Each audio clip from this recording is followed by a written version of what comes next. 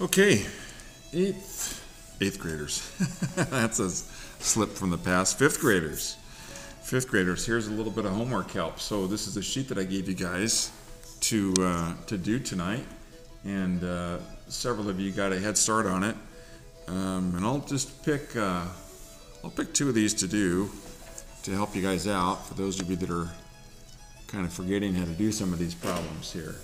How about we'll start with H here. Let me focus this for you guys so you can see a little bit better. Okay, so H. What have we got here? We've got 7 going into 30.576. Well, 7 doesn't go into 3, but it does go into 30. How many times does it go into 30? Well, 4 times 7 is 28. I'm going to put down the 28.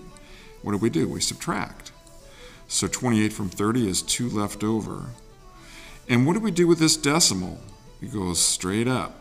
Remember that. And keep these things lined up. That 4 goes over the 0 here because it's 7 into 30. It's not 7 into 3. So I've put down the 2 left over. Now what do? I bring down the 5. So now it's 25. So I ask myself, how many times does 7 go into 25? Well, again, if you know your times tables, you can do these pretty quick here.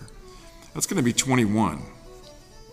It's because 7 times 3 is 21. I'm going to subtract 21 from 25. What's left over? 4.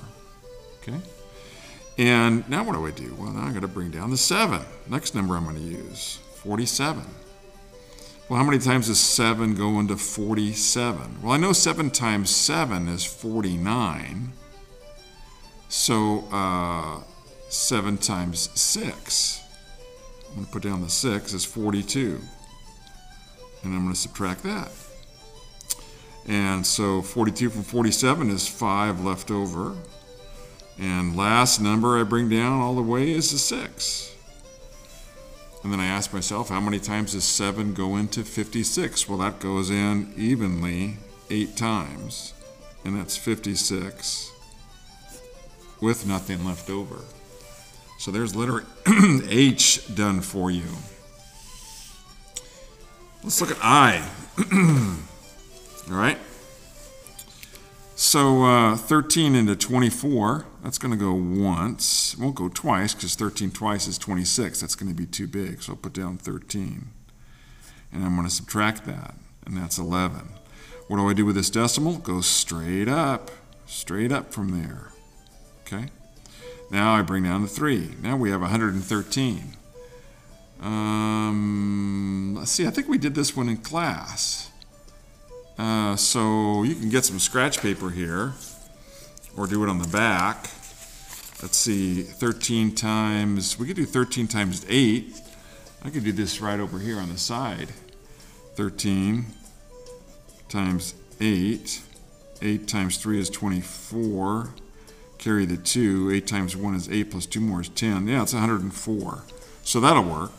So 104, and I'm going to be subtracting that from 113. And that went in 8 times. Okay? So what's left over? 104 from 113, that's 9 left over. What's the next digit I bring down? That's the 6, 96. Well, 8 times 13 is 104, so it's probably going to be 13 less than that. It's going to be 7 times. So I'm going to put down a 7, and I'll just do 13 here. I don't know what 13 times 7 is. That's 21, carry the 2, 7, 8, 9, that's 91. So 91, we're subtracting that. What's left over? 5. Almost done. Now bring down the last digit, which is the 2. How many times does 13 go into 52? Well, that goes in evenly 4 times with nothing left over. No remainder. Now, I don't think any of these have a remainder.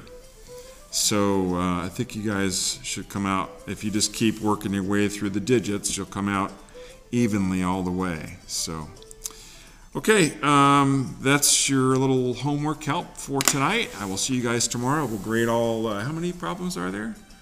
12? No, 1, 2, 3, 4, 5, 6, 7, 8, 9, 10, 11, 12 problems. Probably make them worth 2 points each.